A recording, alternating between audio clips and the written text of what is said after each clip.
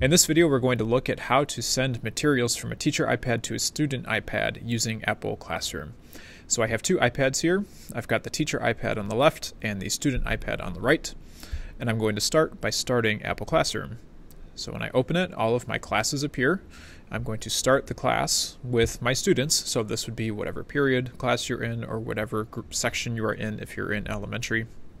And you can see I've got my students here and my student iPad is active on the screen, iPad number 9. Now that I have the class started, I can open Keynote or Pages or any app that you want to send something from.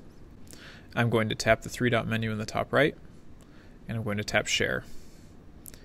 And I have some AirDrop options. Notice my Apple Classroom class is at the top. These are the iPads in the groups in Apple Classroom.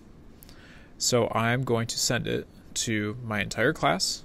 I can also send it to iPad number 9, an individual student, if you would like to, but I'm going to send it to the whole class. And you can see on the right, it says Kat's demo class would like to send PE Learning Keynote. So I'm going to accept, and it will open that presentation in Keynote for me.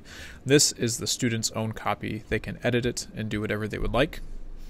Notice now on the student, I can tap the three-dot menu and do Share and tap AirDrop.